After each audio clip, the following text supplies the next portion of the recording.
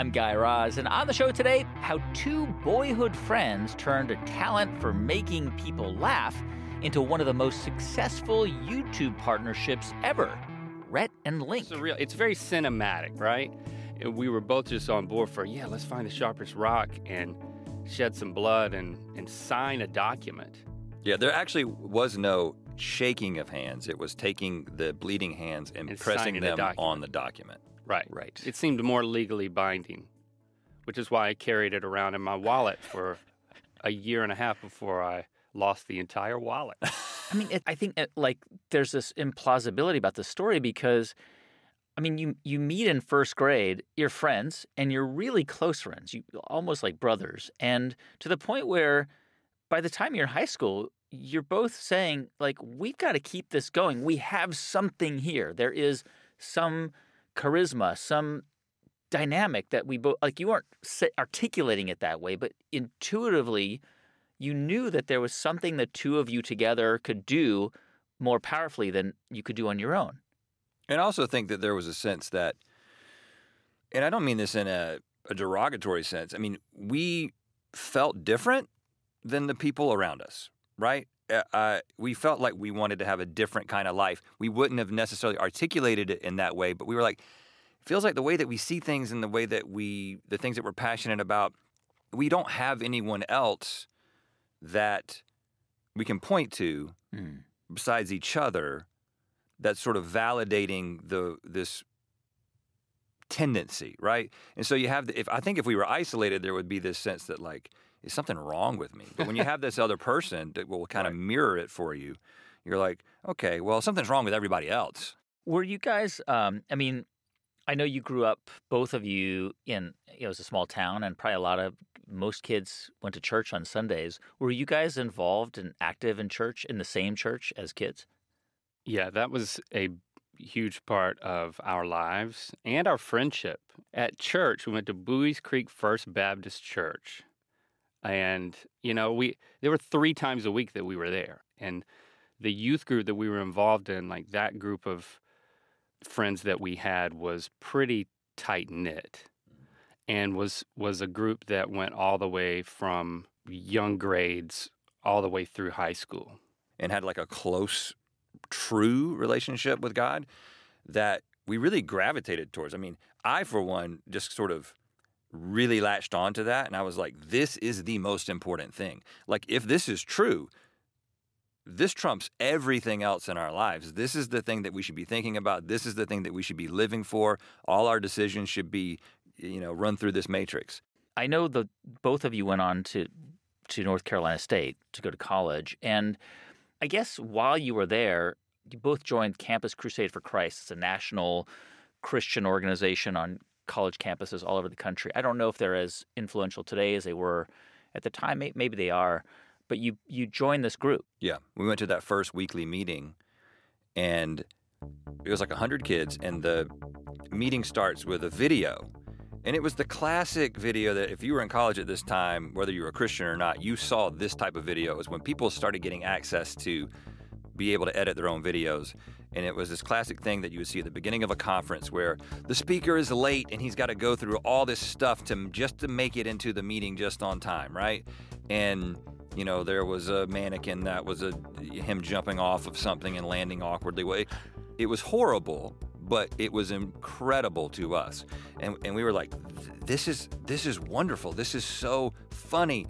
And everybody's laughing, and they're starting not in this solemn way. Bow your heads. He ran off screen, and then he runs in the back of the building. And he's got the same clothes on. And he's got the same clothes on. You're watching a video of this guy, running to get to the meeting, jumping off a building, and then this actual guy in the same clothes runs into the room. And so it makes it seem like you were watching this whole thing in real time.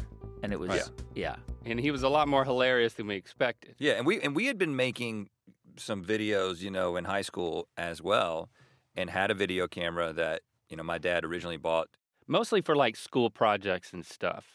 But then we get to college and go to the crew meeting. It's like, oh, we could do that. And we didn't just think, oh, this is a cool place we want to be. We thought, oh, how do you get to be that guy? How do you get to make the videos and make people laugh? Yeah. Yeah. Yeah, and I guess you actually pulled it off, right? Because as it turned out, when the MC of those meetings graduated, you guys you kind of asked to take over, right? Is that right, Rhett? Yeah. Like I guess you became the MC at the meetings, and you'd play like videos that you guys made. Like describe what kind of videos. Well, they would vary, but like Rhett would handle his own monologue, basically. There wouldn't be a video every single week, but one of them was, at fall break, we went to a retreat center. So we brought the camera and we started shooting all of this footage that we would later edit into one of those Rhett running around in the woods and jumping in the water and having like a fight scene with a moss man who's basically just me covered in algae. Yeah. We would score it to Led Zeppelin, Yeah. and then we would show it at the next weekly meeting. Yeah, And all people- the music, like all the music that we put under all these, AC/DC, Led Zeppelin, all this really subversive music that the culture, Christian culture at large saw as satanic. We were just like, guys, this is the best music. We're going to put it under these videos, and they just kept letting us get away with it. So this was basically like 2 years of college where you could just experiment in front of an audience that probably just thought it was funny and hilarious, and you could just try a bunch of things. Yeah. When we think about it, these days, though, it's funny because we definitely spiritualized the entire thing at the time, right? So there was this, hey, this is all for Jesus, and let me tell you, it was working. I mean, there was about 100 people coming to the meeting, 150 max maybe the beginning of sophomore year, and by the time we graduated, there was over 1,000. Wow. And I'm not saying the meeting went to 1,000 just because of us making the meeting fun. This was happening on a lot of campuses where it was just time and place. Things were kind of exploding. We were kind of right place, right time. But we were creating this thing that was the most fun place to be on a Thursday night on the campus of NC State. Wow. We were doing it so that people would come hear about Jesus, but we were trying really, really hard. Oh, yeah. And I guess what started to happen is that the leadership of Campus Crusade for Christ noticed that you guys were attracting huge numbers of people, right? And I guess you guys started to get invited to host other events like this like big Christmas conference that they would do in North Carolina every year. Yeah. Yep. And I'm assuming this was like the same type of comedy, like really loose sketches and that type of thing. Yeah, it was somewhat polarizing because we brought that irreverent, really silly comedy that had nothing at all to do. Like, we didn't make sketches. We didn't do any comedy that was trying to make a point about Jesus. It was all very separated from that. It was like, this is something that if you saw it, completely divorced from the setting, you would just be like, this is clean comedy. Maybe these guys are Christians or Mormon or something because they're not cursing. But you wouldn't be like, they're trying to make some spiritual point with it. I mean, to be a Christian comedian, like to actually use the term, that's a hard thing to do. If you want to judge it based on its comedy alone. Well, and that calculation, which was kind of accidental, is honestly the reason that we're sitting here talking to you today, because it was the fact that we were making comedy that could be divorced from that Christian setting. Right. And just some of those sketches and songs and videos that we made for those conferences are the first videos that ever got uploaded to YouTube. There was a guy who was on staff with Campus Crusade, Shane was his name, and he sat down with us and was like, I really think there's something here. I think you guys can bring this to Campus Crusade full-time. Find a way to make this a full-time thing where you guys can basically be comedians for Christ. Yeah. At the time, just to put it in context, this is, I think, 2001 or 2, and I think both of you were newly married. Both of you got married at a pretty young age, right? Right, as soon as we graduated, both of us. Yeah. And they are still your wives. These were your girlfriends at the time. And presumably, by the way, as an aside, like they were marrying into this friendship too. I mean, they had to accept that their husbands were going to be spending a lot of time together. So presumably, like, the wives had to get along too. Yeah, and they were actually instrumental in that same time frame of when we were making the decision to do this full time. Our other best friend, Greg, for his wedding, we for his rehearsal dinner, we wrote a song about him, and about how his wife was about to see him naked for the first time because that was true, because that's the way we did things, right? You waited until the wedding night for that. I think the lyric was actually, "We've seen Greg naked, soon you will too." Right. Hopefully you enjoy it more than we do. Yeah. And so we sang that song. To all of his family and her family at the rehearsal dinner. How did they respond to that? They loved it. Okay. We like to think that they loved it. They did love it because that's just not me, revisionist historying this thing. Because on the way home, Jesse, my wife, Christy, Link's wife, they said, we don't know what it is, but y'all need to do, this doesn't just need to be something that you do occasionally or you just do for a Christmas conference. Like, y'all need to do something with this. So it felt like, and again, this is the way that we thought at the time, this was the Lord orchestrating through his sovereignty all these different life events to lead us to the next stage. So this really prompts you guys to leave your jobs to go full-time for Campus Crusade for Christ, and I think you had to raise money to pay yourselves. You had to part of your job was to get the money, to raise the money that would pay for your salaries. First of all, I'm assuming your parents were also supportive of, your devotion to your faith, but was any part of them like, guys, really important to support the church and your faith, but like engineering is a really stable job, and I don't know about this. Like, did either of your parents kind of express that? I mean, there was definitely trepidation that rippled its way through my extended family, to leave my engineering job. Which was a big deal because you were one of the first in your family to go to college. Yeah. And by the way, our goal was $41,500 a year, all in family salary. This is the salary, but you have to go out and raise it. And did you guys have one or both of you also had a child at this point, right?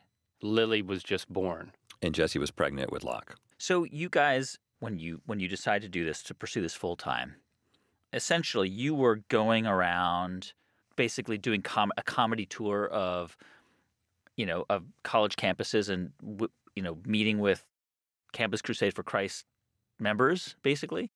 Yeah. The thing that we had talked the local leadership into is evangelism training, right? So, the 80s and the 90s were really characterized by a method of Christian evangelism, telling people about Jesus that revolved around big, flashy events that would gather a lot of people into one place, a lot of times for another reason, and then share the gospel with them. And the classic bait and switch. And we were really, really conscious of that. Like, we talked about how this bait and switch evangelism seems really insincere. It doesn't seem to really respect people very well.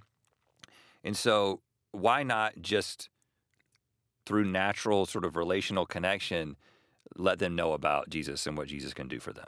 And so that's what our ministry was. It wasn't creating big, flashy events for non-Christians. It was creating weirdly specific comedic seminars for Christians. But we also cared about entertaining. And can we construct a job where we can have our cake and eat it too? All right, so you're going around basically performing and presumably becoming kind of, sort of celebrities on the cruise circuit, right? Like, people started to know in that community know about you guys. Yeah, it was starting, and it's funny. Even today, occasionally, if we meet somebody who's a fan, they'll be like, "I was at the 2002 Greensboro Christmas Conference." Like, dude, don't talk to anybody about it. If you have footage, destroy it. But yeah, in order to promote our appearance and to kind of build into like you'll want to show up for our training, we made a website. Redlink.com. Well, we had all of these videos that we had made at Christmas conferences and now for this seminar. And this was, of course, pre-YouTube, or right at the time of YouTube being invented. And people were asking us at the time. In 2005, early 2006, people would say, "Why don't you guys have a YouTube?" And we'd be like, "Because we have a website." Yeah. YouTube is for people who can't make their own server. And we saw that Apple launched not only a thing called podcast, but video podcasts at the exact same time. Yeah. So for us, we were like, okay, we can make a video every week to put on not only our website now, but we can put it on Apple video podcast. Hopefully we can get noticed there. We can grow our audience on our website by having a weekly show. Yeah. Welcome to the Rhett and Link cast. This podcast is about... And you would sit behind a desk, Yes. a table in the office of the Campus Crusade, right? It was the Campus Crusade conference room, and we went in there and we set up a microphone on the table and we sat shoulder to shoulder. And we talked very quietly because people were working in the office. And talk Yes. about what? What would you talk about? Velcro. Yeah. Just dumb stuff. The Swiss guy, George, he called it Velcro because of the French words velour and crochet. So we formatted the show, and then at a certain point we introduced a song that we had written about Velcro. One side is fuzzy, one side is prickly, separately useless, but together so sticky. Zippers And it featured a music video, and all of this was in like a 12-minute to 15-minute video. We called a podcast. It's amazing because you were doing this in 2004, right? And there was there was just a minuscule audience for this, and there was no Right. way to make money off of it. It was like a creative outlet to give your existing audience or the people that you were going to go perform for a chance to see who you were before you got there. And that's the only reason that we did that format. We weren't trying to make money with the creative experimentation. It was more about what are the ways that you could reach an audience.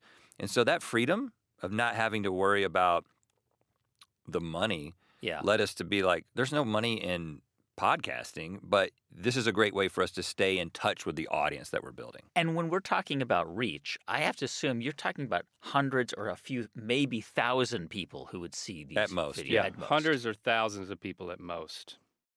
I think 2006 is when you launched a YouTube channel. And YouTube, this is early YouTube. YouTube is for weirdos. Yeah.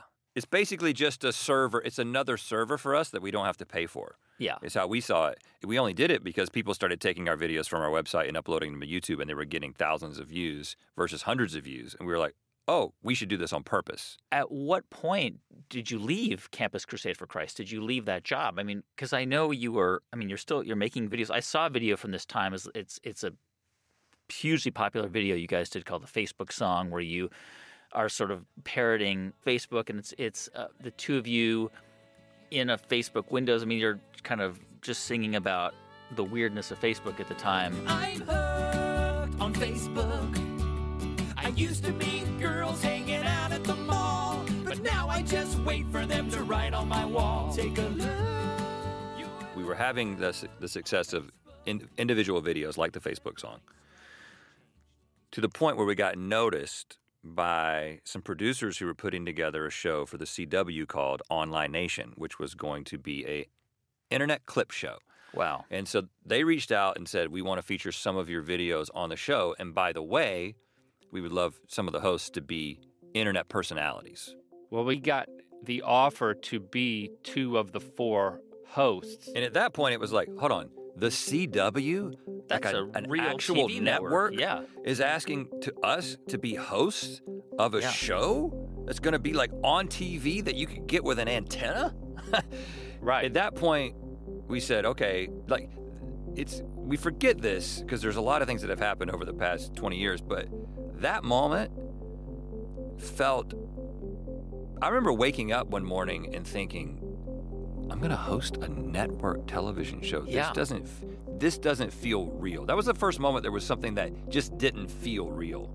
At that point, it was like, you can't say yes to this without officially saying you're not going to be on staff with Campus Crusade. Yeah. But we kind of felt like it was God, right? Oh, I mean, yeah. we certainly had to have felt Well, that. that's a wonderful way that that worldview worked for us, was that, oh, this opportunity is obviously from God. Yeah. So it was easy to say yes to it. So they essentially offered you the job to be the host of the show called Online Nation in 2007. Actually, pretty sort of maybe ahead of its time kind of an idea because YouTube was still so new. But the idea was you guys were going to host a show that was going to show clips, like funny clips from the internet. We recorded 8 episodes. They Well, showed 4 of them before they decided. We were going to do it forever. Yeah. This was going to be our lifestyle. And probably big money. I mean, comparatively big money to what you were making, more than $41,000 a year. I actually think that, if I recall correctly, we each got paid $8,000 per episode. So by doing 8 episodes, we each increased our annual salary by 50% from what we were getting. So this felt like earth-shattering levels of money. Yeah. Now, we were so excited about this, right? And so we were like, we're going to make a big event of this premiere. We had not seen the show. We had not, they didn't let us preview the show, give any notes. That was not our role. And we gather Everybody that we know every family and friend in Harnett County and the surrounding counties. I mean, we had a few hundred people. It was like a wedding. We were in the paper. I'd only been in the paper once when I caught a 55-pound amberjack when I was in middle school. So this was a big freaking deal. Mm-hmm. And we invite everybody over to watch what, it's a 22-minute show. Yeah. And then the show starts. It was a big build-up. We sit there, and I begin to realize that there's a lot of courtesy laughing happening. And then the other thing that was dawning on us at the time is that they did not use anything that we wrote. And we thought, and the reason that we wrote our own stuff is because we thought that everything that we were saying that they had written was just the cheesiest possible. I remember the point where we were filming and they were like, now we're just going to get some wild lines as if you are reacting to videos we've not yet found or cleared. And then the teleprompter would just scroll and it would be like, that was unbelievable. Zoinks, How do you come up with this stuff? None of our rewrites made the cut. So that airs. And did you feel like maybe this was not going to be a long-term play? I mean, what was your sense? Did you think that, I guess I'm bearing the lead here. The show was canceled after 4 episodes, but it was canceled after 4 episodes. But hey, that's a full month, guy. And what we saw, to use the Christian metaphor, God had closed one door and opened up another. That door felt like it was now closing very quickly. Yeah. But we thought, listen, one of the producers of the show, Paul Cockrell, agreed to be our manager. And so the idea was, hey, regardless of where this Online Nation thing is going, maybe we can use this to secure another opportunity. We had been painted this vivid picture of what our future in Hollywood was going to be like by the other producer of Online Nation. Remember what David said? I remember him saying, before you know it, your wife's going to be pushing that stroller down the streets of Malibu. And I was like, yeah, that's right. I had no idea that no one actually lives in Malibu, Right. unless you're like somebody, a household name. There's not many places to actually push a stroller. There in aren't Malibu. really. It Yeah, sounds like you got to drive to the shopping center and get out of your car, and you wouldn't really push the stroller in Malibu. But yes, I can understand what he's trying to get at there. Yeah, so he did sell this idea, and I think we've always had this inflated sense of confidence. And even when we see something failing, we're like, well, the reason that's failing is because we didn't get to do what we wanted to do. We didn't get to say the things that we wanted to say. Yeah. So if we can just find somebody that we can talk into letting us do what we want to do. So at that point, we went around having what we were told were general meetings with production companies, producers. And we didn't really understand what that meant. It meant just get to know you. But what we saw is like, this is a meeting that's currently about nothing, so we need to make it about something. Yeah. Mm-hmm. So we would do things like sit in the lobby of a production company, look at the posters representing the properties that they had made, and then come up with a pitch based on how these different properties meet. Like, this is the stuff that they're into. Oh, they have like an alien movie, and they did like a music documentary, and then they call us back, Rhett and Link, so-and-so executive will see you, and we go in there, and we just start pitching the idea that we've just hatched as if it's the reason we're there. We got this idea for this movie It's where a good idea. I still want to make this movie, by this, the way. this washed up country music group, like back in their heyday, they sent their music to space, you know, like when they did that with the Voyager spacecraft.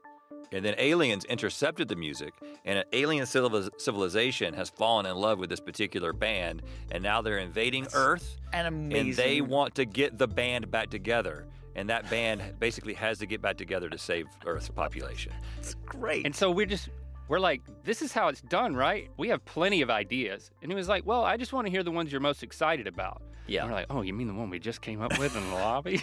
Because we just thought this is the game and this is how it works. And so we did a lot of those, actually.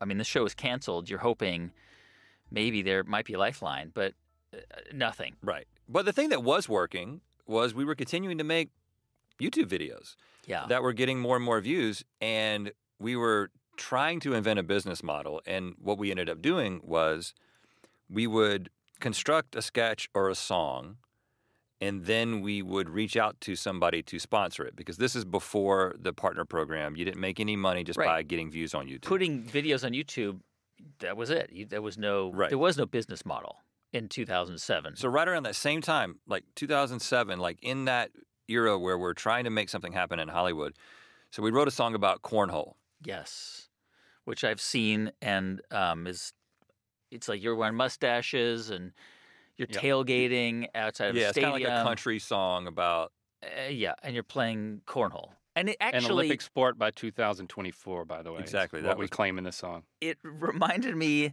a little bit of like the Flight of the Conchords kind of approach. They were definitely... influences. Big influences. I'm sure, yeah. Yeah, we were like the down-home North Carolina boy version of Flight of the Conchords. The sort of the PG version. Yeah.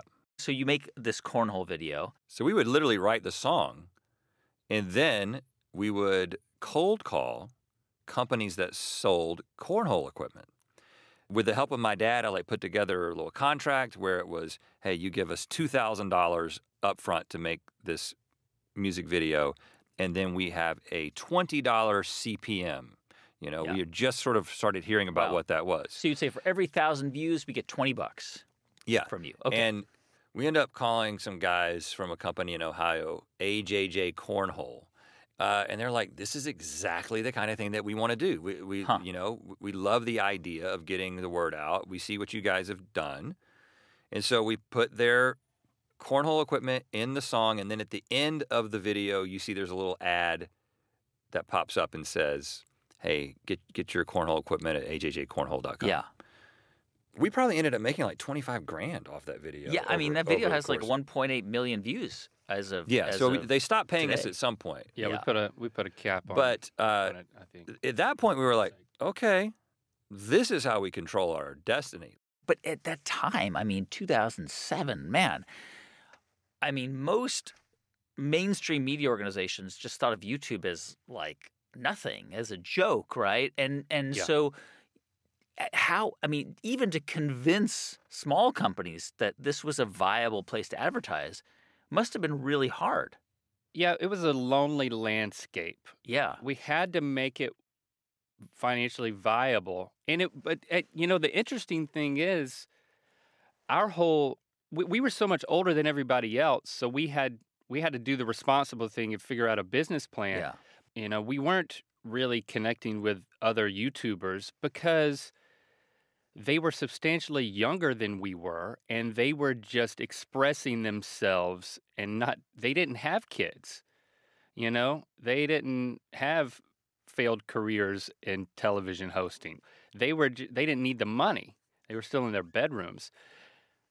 But it was all those years between graduating from college and this point in the story. It bought us the time we needed to create enough content to then have a brand on YouTube once YouTube became a thing. Yeah. That now it was like, there started to be some money coming in if we could just tap into it. Tell me a little bit about your lives at this moment in time. I mean, you had this great, Hollywood, network contract that kind of fell apart.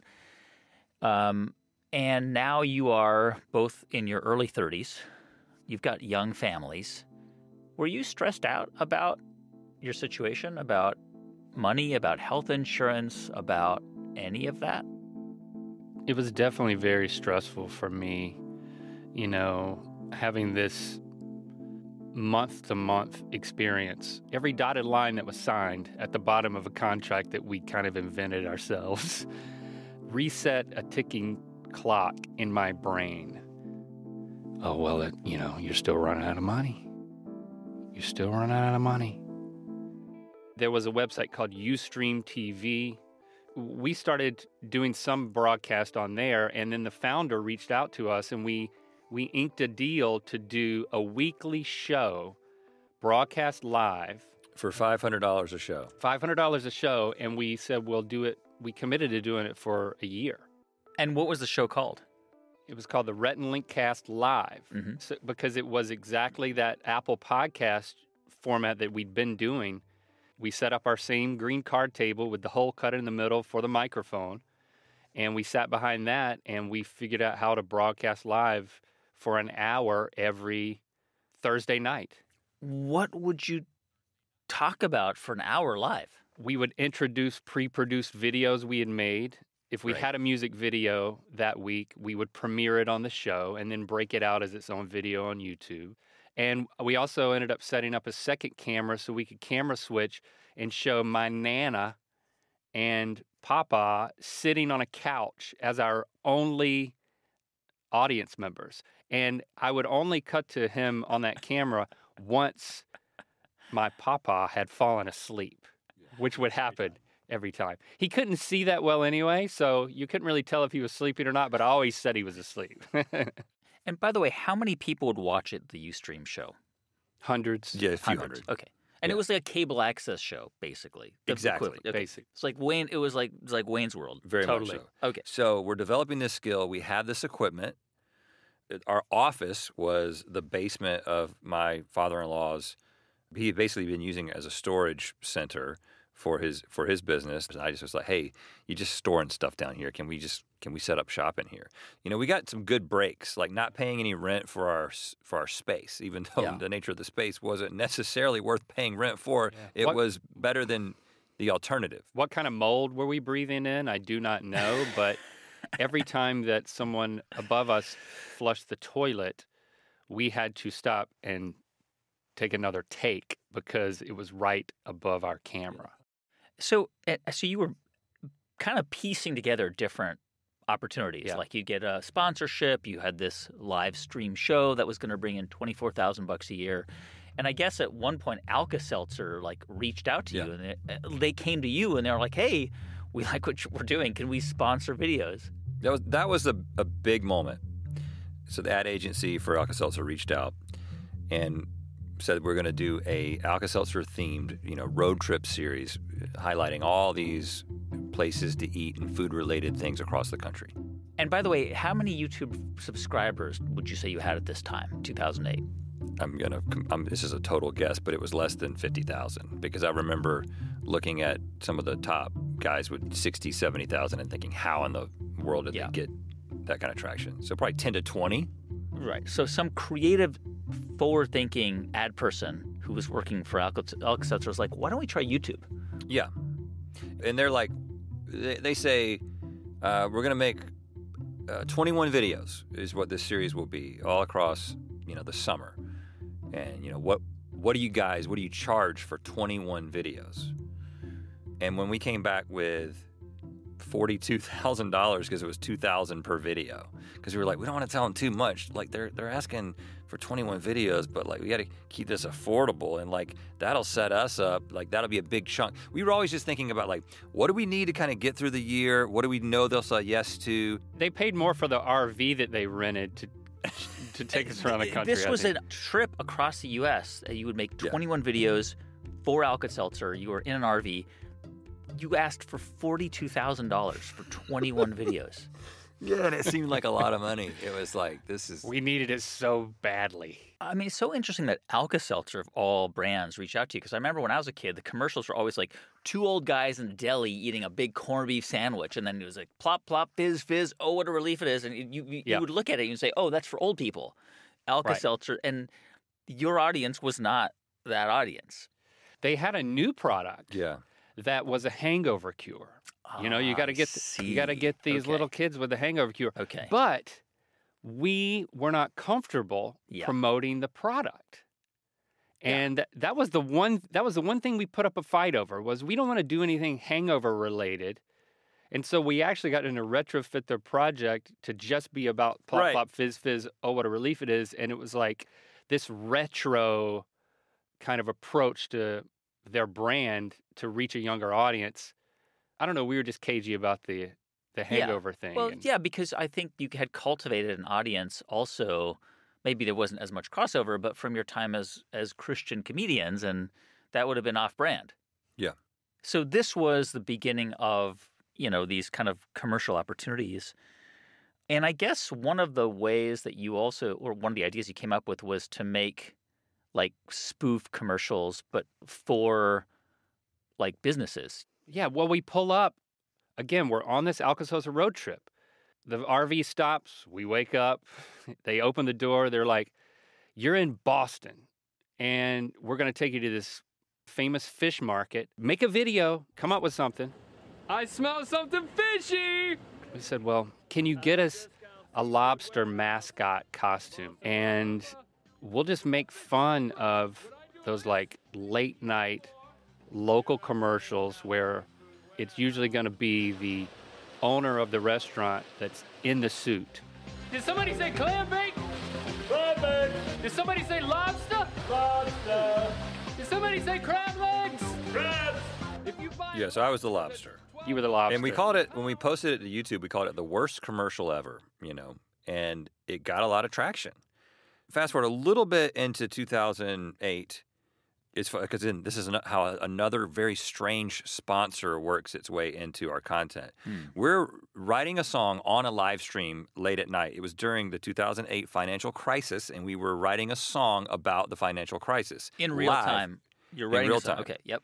And so we're writing this song, and then we get a private message from a guy, and he says, I want to sponsor this song that you're making right now. I'm like, what the hell do you mean you want to sponsor this song? And this guy was the CEO of a company called Microbuilt, which essentially was a company that provided administrative services for small businesses at scale, like across the country. Mm-hmm. And he was just like, at the end of this song, can you just put our logo and our website at the end? You don't have to mention us or anything. It's just like a song about the financial crisis and then our website. Wow. We were like, yeah, $5,000. Because at that point we were like, two's not enough. And the video of the song would go on your website, and he'd have that. Okay. Yeah, it would go on our YouTube channel. Yeah. So we say yes, and we do that. And he was ecstatic. So he's like, I want to sponsor more videos. Right. And we're like, explain again what you do. You manage credit being extended to customers of businesses that need to extend credit, like a furniture store. Right. We had this brainstorm later, and we were like, hold on, his customers are like small businesses, furniture stores. They make some of the most famous local commercials in history are like furniture stores. We made a fake one for a real business before. Why don't we make real commercials for real businesses that tap into that local commercial aesthetic? Yeah. And so we went to a furniture store called Red House Furniture. And I should preface this, for your fans know this. This is going to become a very famous commercial, the Red House one. Right. I mean, I remember people saying this, and I was like, what are you talking about? YouTube, I was like, who, what? What's YouTube? You go to the Red House. Okay, so keep telling the story. Yeah, so we meet them, and we're like, tell us about yourself and your business. And at some point, one of them says, we're kind of like the Rainbow Coalition around here. We got a lot of white people and black people that work here, and we got a lot of white people and black people that shop here. And we were like, okay, how about that's the angle of the commercial? Yeah. a customer would come in, and then we would introduce ourselves and ask would they be willing to be in the commercial. And then we would just write down something for them to say on a cue card. And I remember writing it down, and I held it up to the guy. And Rhett's recording. I'm holding up, and then he said, "I'm black, and I love the Red House." And then everyone who came in would just say what they were. If they were white, they would say, "I'm white, and I love the Red House." And we didn't know exactly where the line was. We were like, it's like, this is kind of their idea, the way that we went about this. Like, how is this going to be taken? Like, Yeah. I think that some people are going to think that they should be offended by this. And some people are going to be like, well, when I really think about it, I don't think I am offended by it. Let's just put it on the internet and find out. And what that led to, CNN called and wanted to do an interview about this commercial. And so that was like the first time we'd ever talked to any national news outlet about anything that we had done. Yeah, I mean, this commercial went so viral, and the tagline was where black and white people go to buy furniture, basically, something Right, like that. yeah. And you had a song. Yeah. At the Red House, That was where it. black people and white people buy furniture. Such a weird. It's so weird. Yeah. And it was a positive message of Yeah. racial reconciliation to sell furniture, because furniture is for everybody. How did it affect business at the Red House? Great question.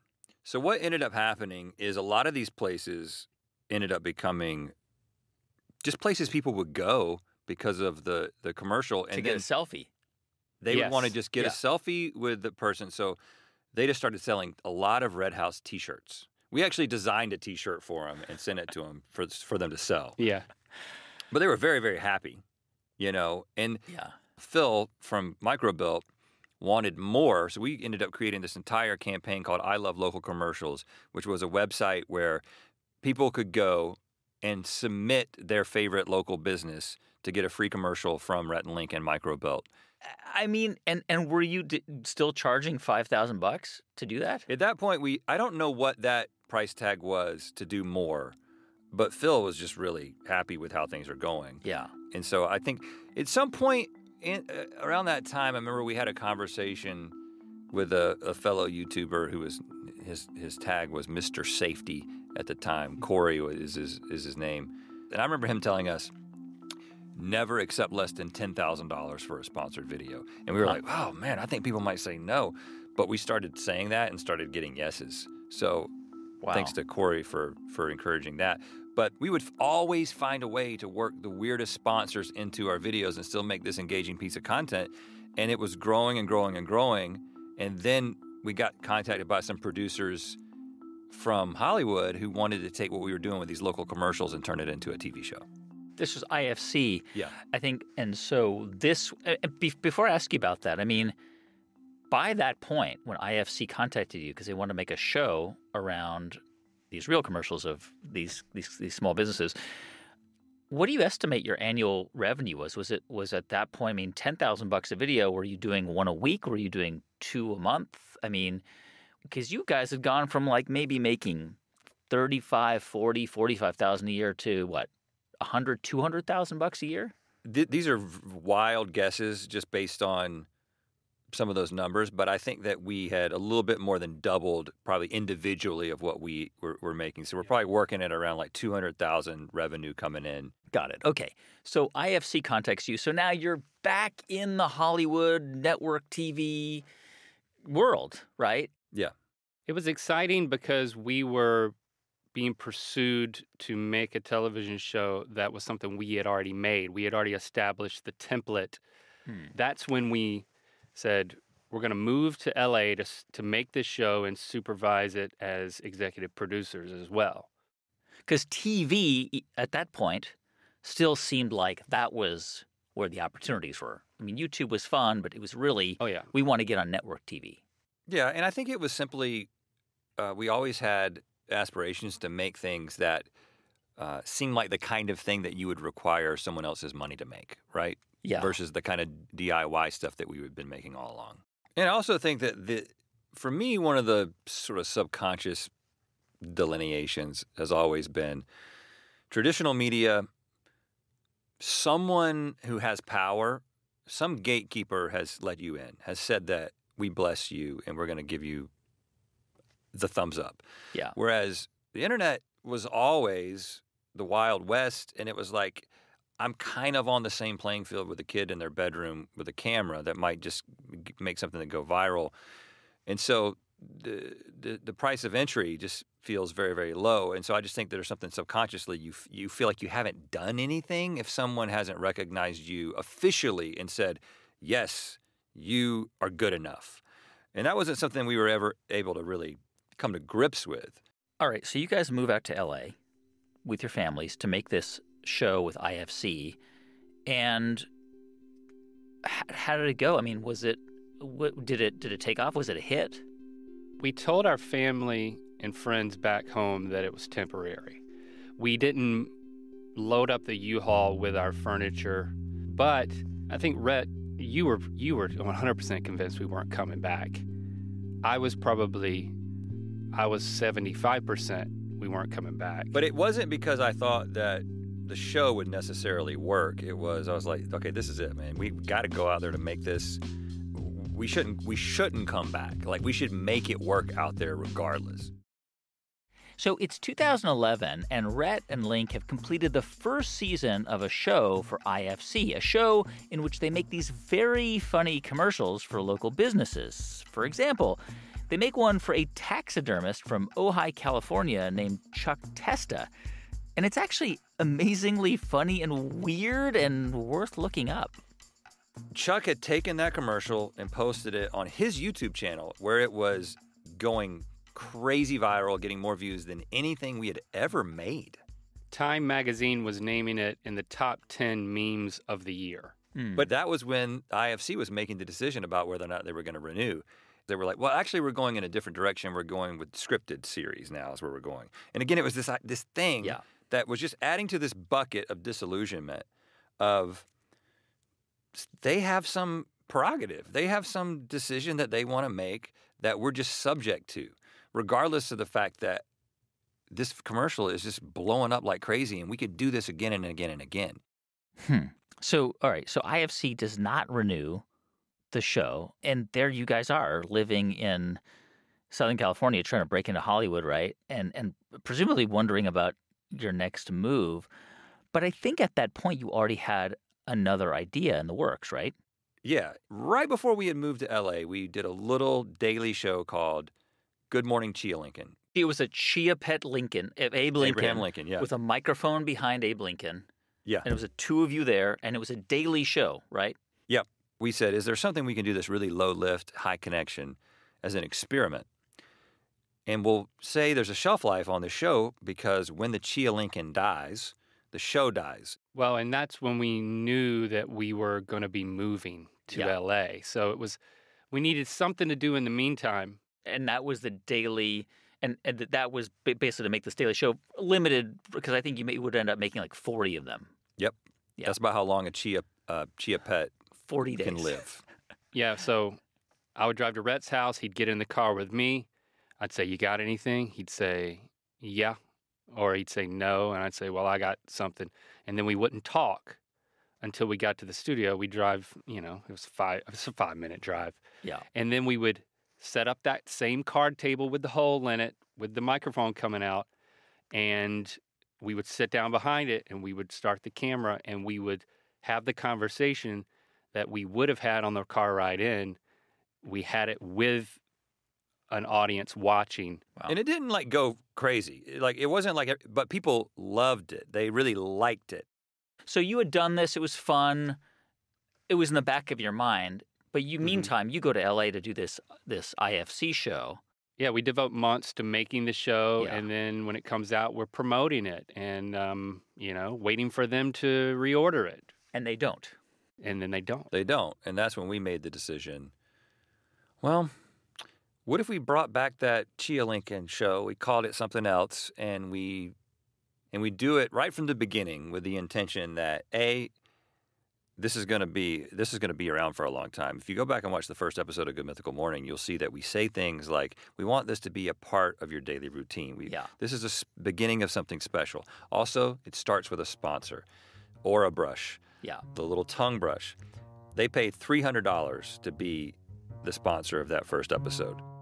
Right. And so you would do this, you'd film this every day, put it out on YouTube, and then spend the rest of the day making or thinking about other like videos that you would do, or songs or sketches or skits or something like that. Yep. Yeah. Still doing those bigger tentpole videos that had sponsors attached to them that were bringing in substantially more money than what was happening on Good Mythical Morning. And still, YouTube was not paying you for the videos. It was all you would find sponsors to get to finance it. By this point, there was AdSense.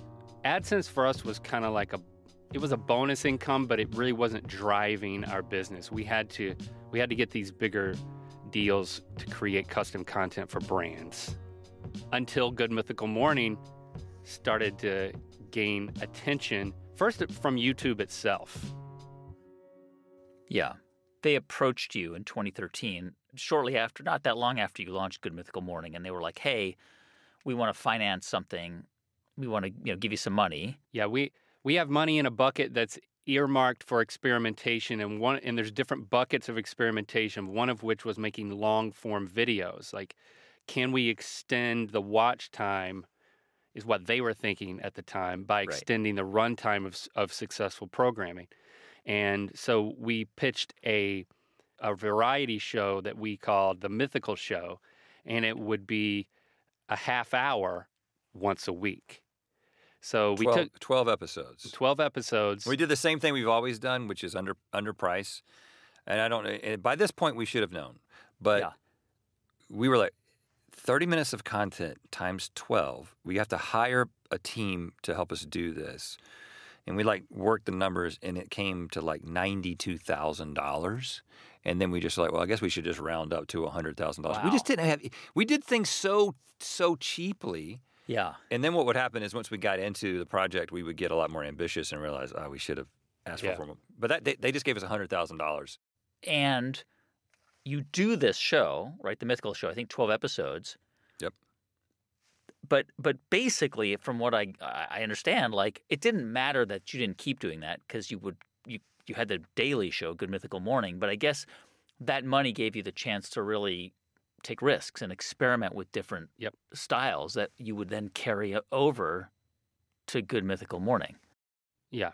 So then the show had a whole new look, and we had a team that we were now devoting some of their time to helping make Good Mythical Morning work without it just being all on our shoulders anymore. Yeah. But there was a change that happened around 2014.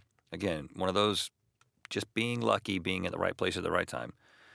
YouTube makes a change to the algorithm where they really start emphasizing watch time, and they want that watch time per user to go up. And the way that they do that is if somebody kind of gets into a cycle where they watch one video and then there's a suggested video that comes up related to it. And we had a couple of years of daily long-form Good Mythical Morning videos. So somebody could sit and watch 3 episodes of Good Mythical Morning, and they've been sitting there for 45 minutes. Yeah.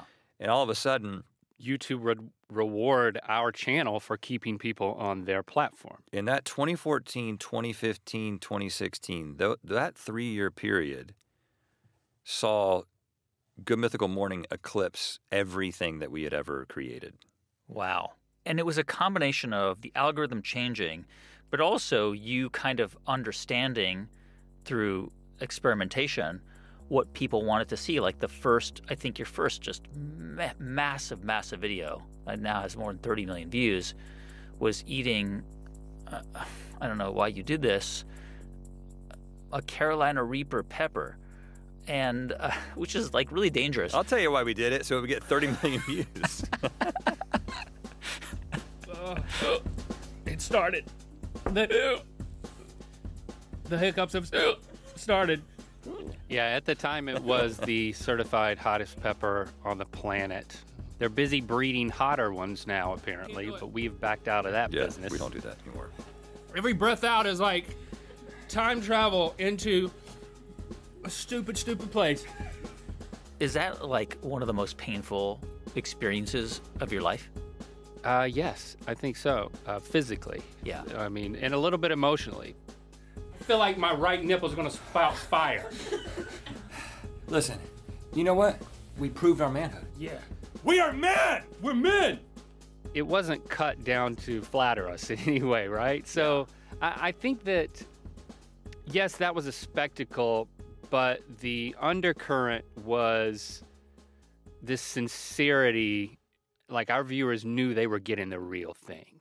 Yeah. And I think that we started to realize that what kept people coming back was that we were letting them in on our friendship. Yeah. You know, so it was this catch-22. Yeah, you got to eat the hottest pepper in the world, but at least you get to do it with your best friend, and maybe people will stick around when the next day is just a fun conversation. Who was watching the video? I mean, as your channel, Mythical, because now you've got Mythical Entertainment, right? And Mythical becomes the brand. I mean, there's Rhett and Link, but Rhett and Link are Mythical. Who was watching it? Was it kids? We could tell that our audience was very broad, right? So, yes, there were a lot of kids watching. Parents felt comfortable letting their kids watch the show, but they were also watching it. And we were just also noticing anecdotally when we would meet people out in the wild, it was always like you couldn't tell who was a bigger fan. Is it the mom, the dad, or the daughter, or the son? Yeah. And it seems like they're all watching this together, or at least watching it separately and then talking about it. So right from the beginning... Which we prefer for the view count. Yeah, right. Yeah, I'm wondering, like, on that point, right? You started out as Christian entertainers, and you weren't doing explicitly Christian or even inexplicitly Christian themes, but, like, did you still think about your videos through a kind of a Christian prism? So even from those early days, even back in 2007, 2008, for me, kind of initially, there was a crisis of faith that was growing and building. And around 2012, 2013 is where I just privately, behind the scenes, stopped calling myself a Christian. I was like, for a whole lot of reasons, I don't believe this anymore. And so I think what was happening was it was like, well, there's this sense that people kind of, yes, we made this content originally sort of clean because it was consistent with the way that we talked at our houses in front of our children. But hey, now my kids are 10, now my kids are 12, now my kids are 13. Right. And so that was changing the way that we were making our content, and it wasn't calculated. But I think it kind of, over time, was getting into a place where it's like, okay, this is still mostly family-friendly, but there's going to be some innuendo. And so the parents are going to get it. It's going to go over the kids' heads. I think that was how sort of the Christian factor was influencing things over time. Link, were you also having a bit of a crisis of faith? Yeah, and it's totally Rhett's fault. I would like to go on record. You know, it's... as with most everything, we walked through life together, and our friendship was close that, like, if either one of us were having any sort of crisis, well, the other guy would be involved. Yeah. And so it was nice to be a sounding board for him when he's like, this is what I'm reading this book about evolution, and I'm trying to figure out how it fits in with my previous worldview. Like, I was all ears there. First as a sounding board, but then, yeah, I started to question things too. So, I mean, do you still consider yourselves to be Christians? No.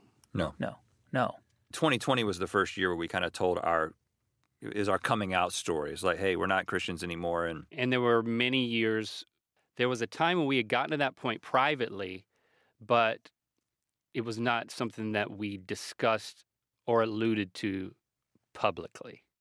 I mean, obviously, we could do a whole episode on that journey, it's a very personal thing. But there was and has been an approach that was designed to appeal and to be safe for everybody, right? I mean, there's a lot of stuff, and has been a lot of stuff on YouTube that is not safe for everybody. But there's also a good business reason to make things safe for everybody. We totally benefited from that, forgive the term, synergy, right?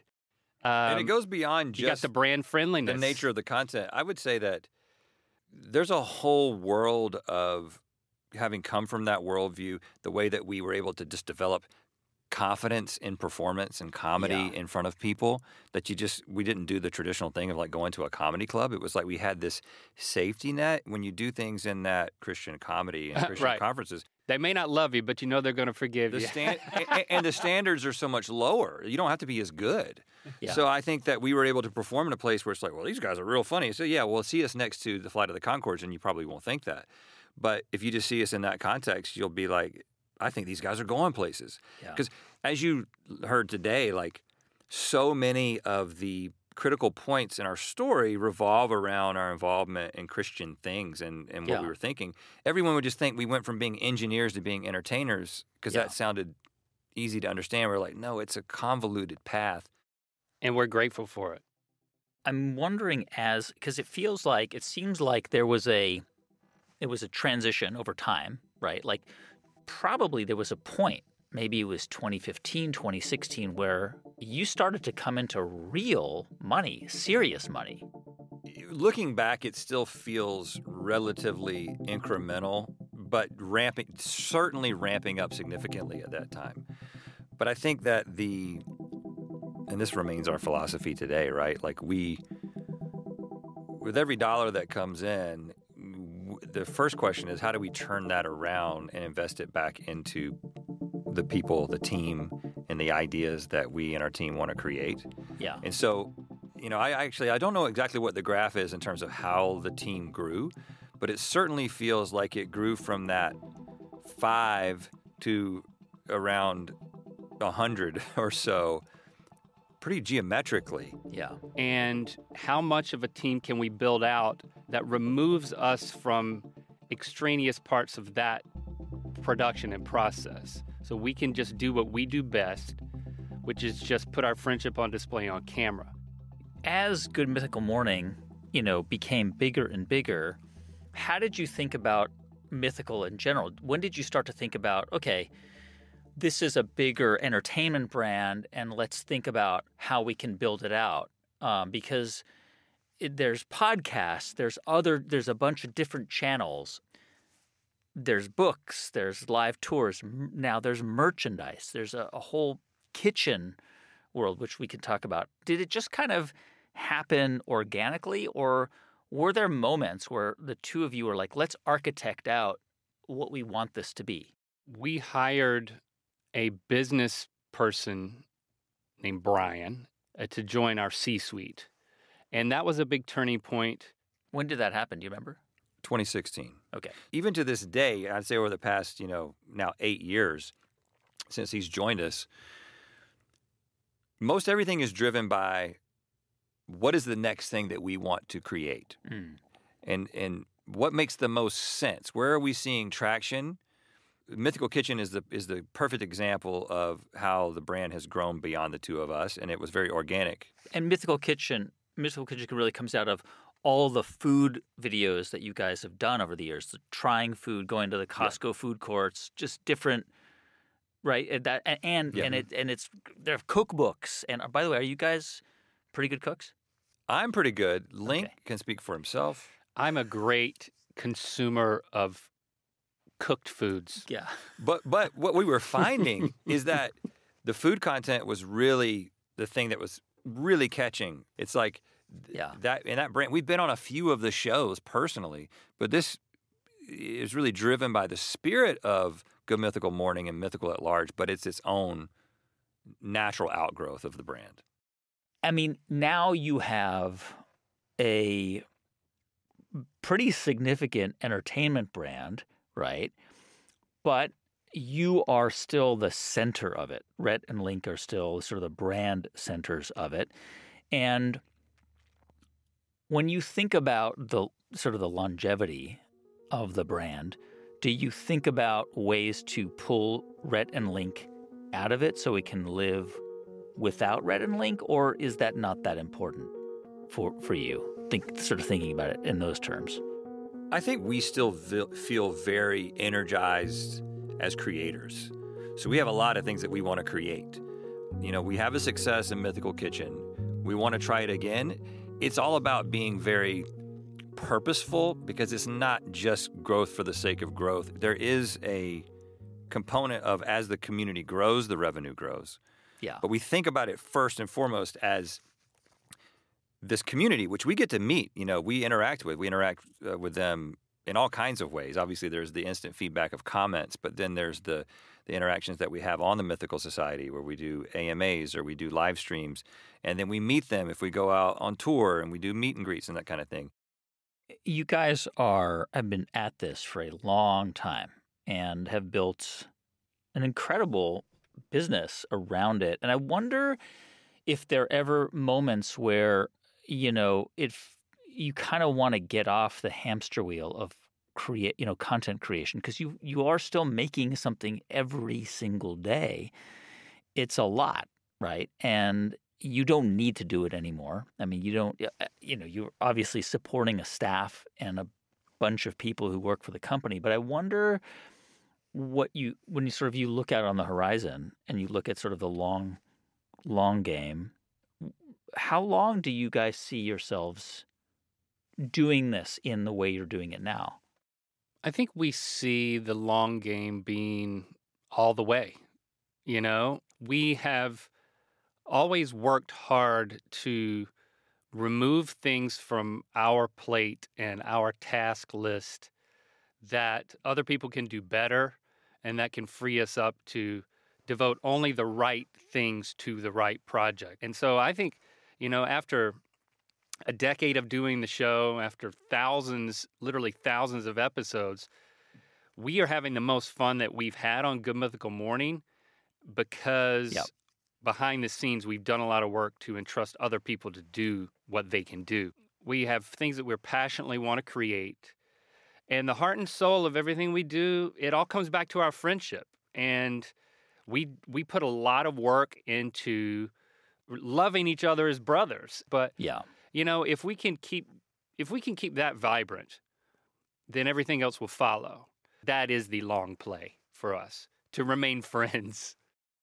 Do you guys, when you think about the journey you've been on, right, and the decades-long journey of really grinding to make a living, and now today, among the easily the most successful YouTubers on the planet, how much of where you got to do you attribute to the work you put in, and how much do you think has to do with luck and fortune?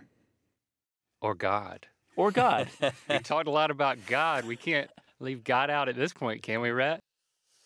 No, that's a deep question for another time. I think that the analogy that I would use is that, you've got this sort of self-motivated, self-propelled car, like one of those little toys that you wind up by sort of putting on the ground and pulling back, right?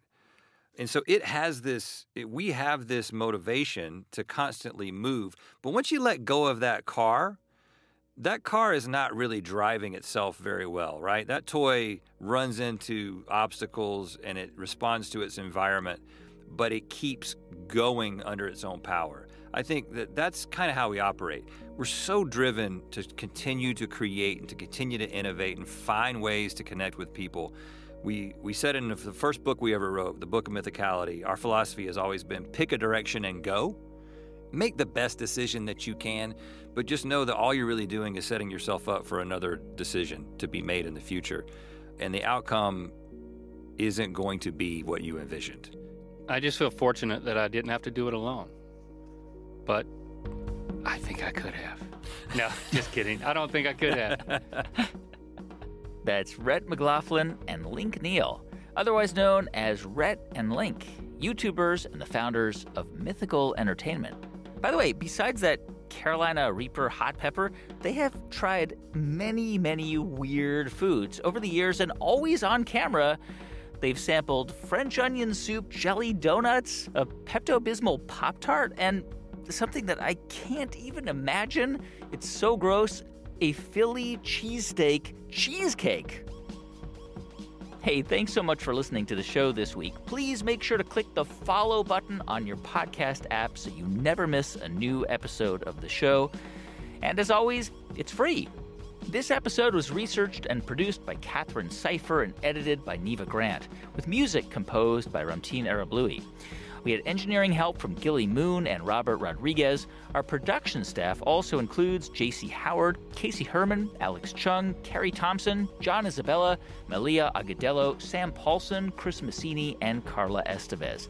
I'm Guy Raz, and you've been listening to How I Built This.